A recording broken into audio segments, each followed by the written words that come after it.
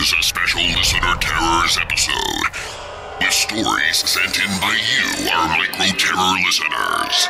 Send in your own story at microterrors.com. Welcome to Micro Terrors.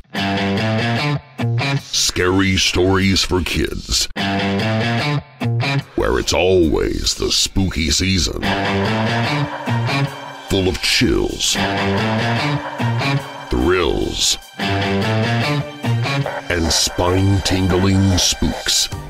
Micro Terrors are family-friendly frights for those ages 8 and up.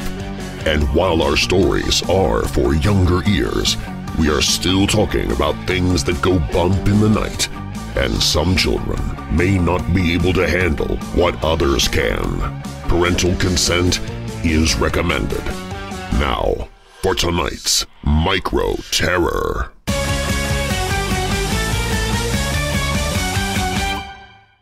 Camp August Peak by Gloria Rowe, age 10. Concept by Gloria Rowe and Rowan Hybarger. Natalie's parents decided to take a family trip to the Northwest to visit their lake house. The lake house wasn't pretty or made for beauty. It was a big, cozy cabin great for a weekend. Natalie's family one afternoon decided to take a hike to a big silver waterfall near the top of Mount August. It was summer, and Natalie was sweating the whole hike and was dying to swim in the spring at the waterfall or the big lake. On the way up, her dad, Henry, got a notification on his phone about a mile up. The weather app dinged about an incoming storm, so they decided they would go to the waterfall, take some photos, and head back down as quickly as possible.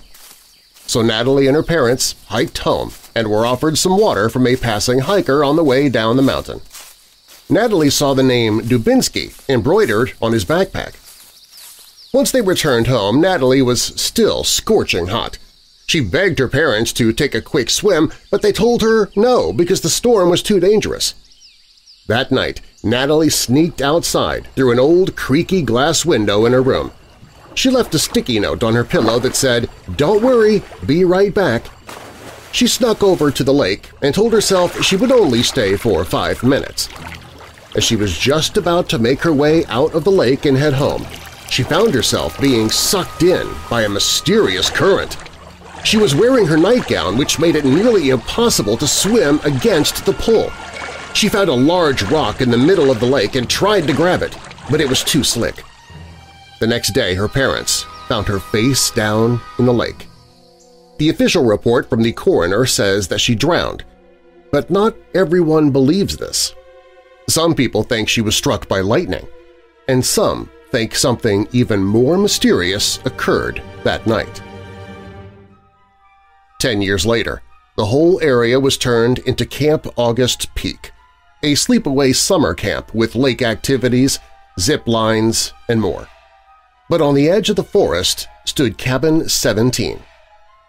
Once Natalie's family's lake house, now the very last cabin picked every summer.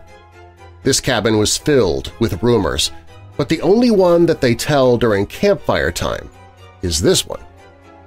In Cabin 17, the ghost of Natalie Crome is said to come back looking for her belongings left behind before the camp was built. Natalie loved to crochet dolls and had a cute chest full of her favorite colored yarns.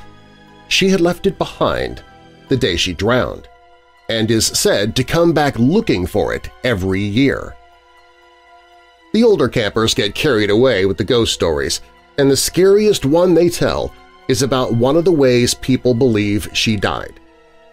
There was said to be a camp director that had originally wanted the Cromes' land even before Natalie's death, and some even go so far as to say that he murdered Natalie to drive the Cromes away and take their land.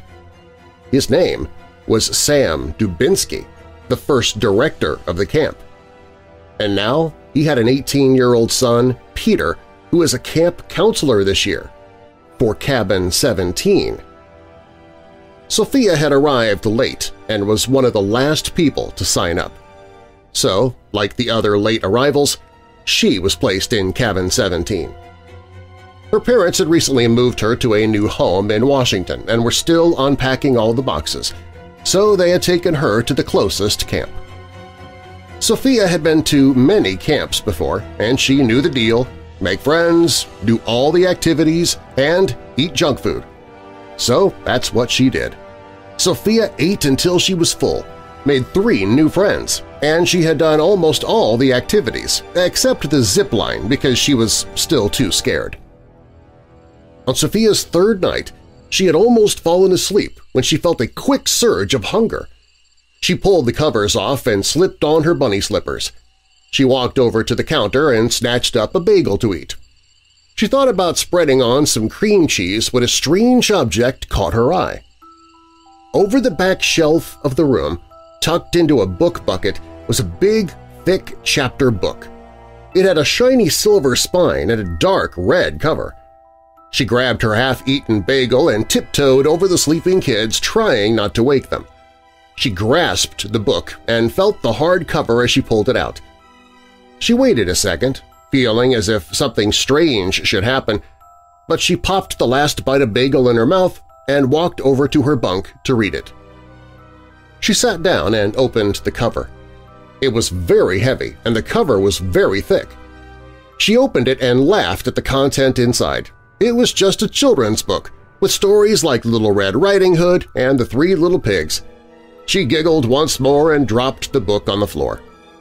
As she dropped the book, a black and white strip toppled out of the book.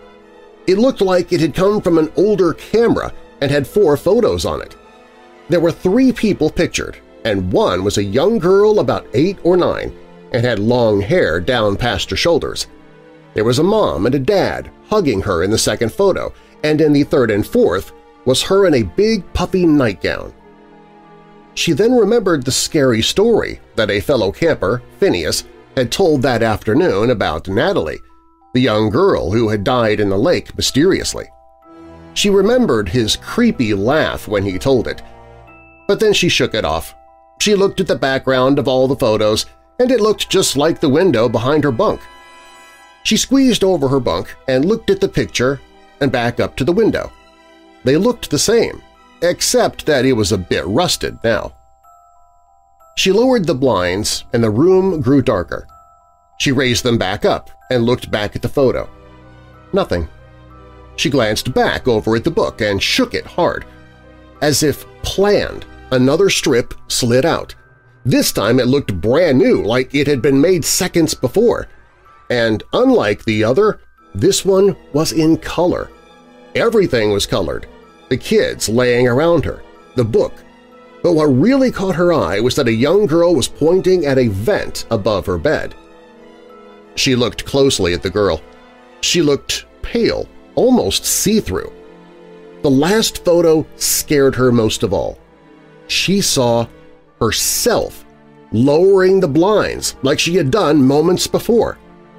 She shook for a minute before putting down the 2 strips still clutched in her hands. She walked over to the vent and grabbed both corners. Sophia pulled and pulled, but it didn't budge.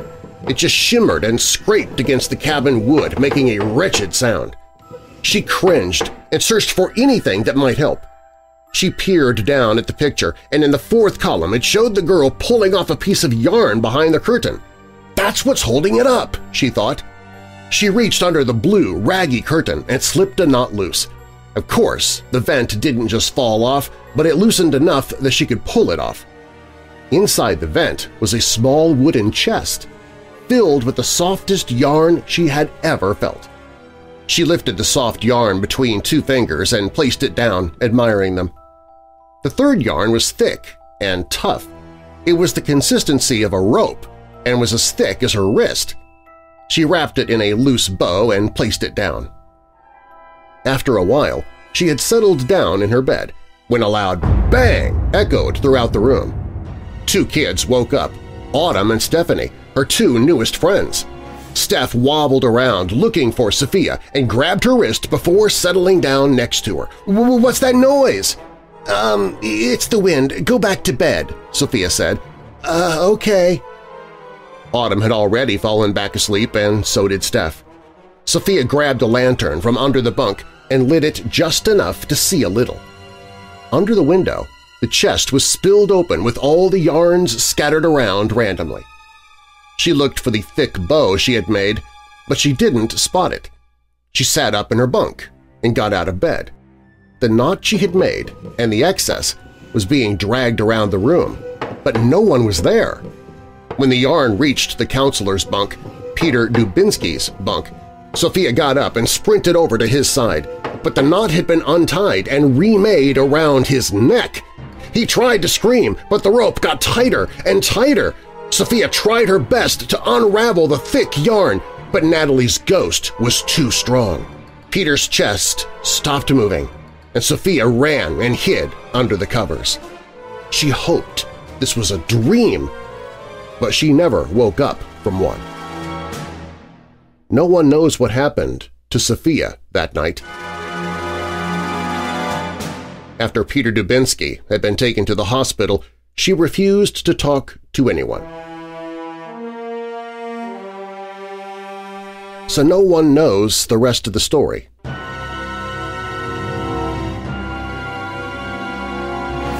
Except for Natalie Crome herself.